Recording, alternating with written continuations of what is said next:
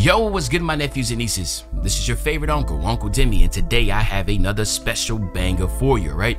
Today we're gonna take a look at the James Worthy smooth card, but before we get into the video, make sure you drop a like, subscribe, as like the video, push the video to the recommended, and of course subscribe and put your note again for my daily uploads.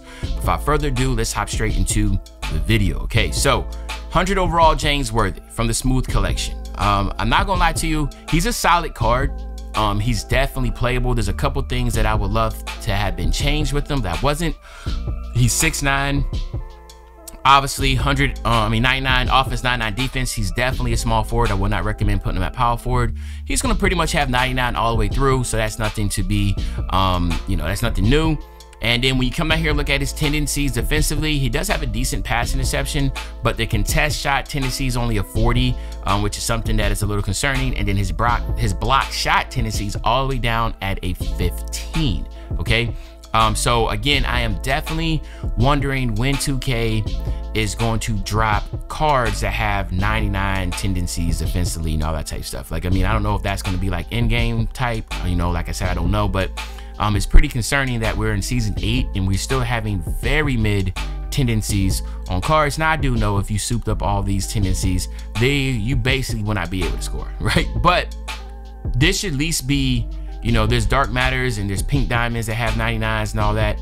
Eventually there needs to be something. I mean, hell, at least give them like 60s or something, like, work your way up, but that's for another story. All right, now let's look at the badges. Obviously he has every single badge. I don't think I added anything. Yeah, I didn't add any badge. So he has every single badge.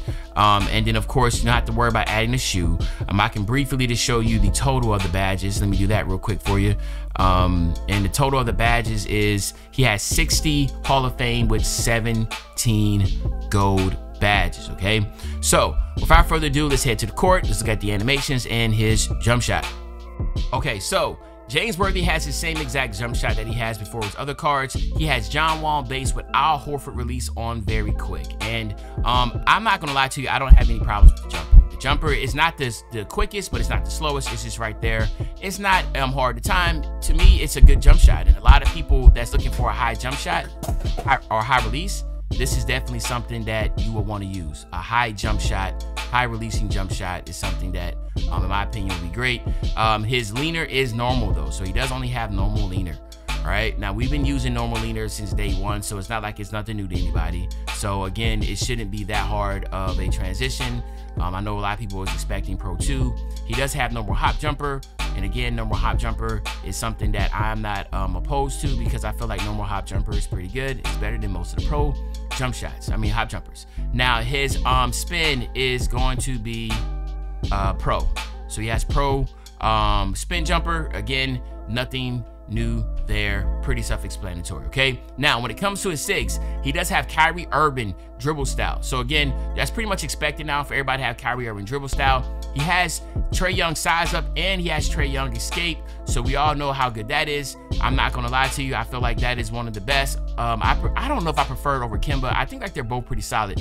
Only thing that really bothers me is that they did give him combo move, which is Kevin Durant, which in my opinion is like the poor man Tim Hardaway combo move. All right, so just keep that in mind.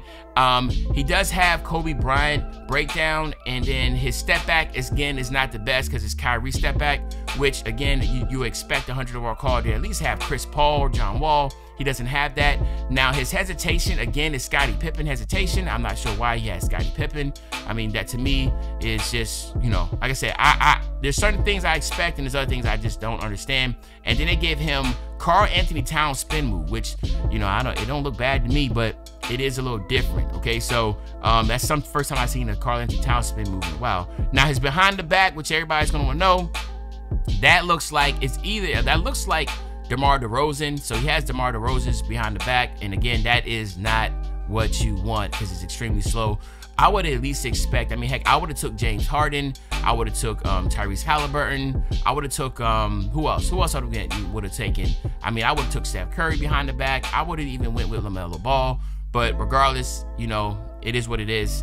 I'm not gonna lie to you, I feel like this is going to be a decent card. It is hidden behind gambling. Is it the best 100 overall card that you can get from the small forward position? No.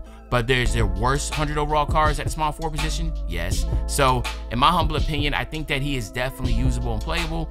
Just let me know in the comment section what you think about the card. And other than that, it's your favorite old head Uncle Demi. I'll be back really soon with the banger, man. You know, when I say back soon with the banger, you know exactly what I'm talking about. I'm talking about tomorrow, man. I'm out.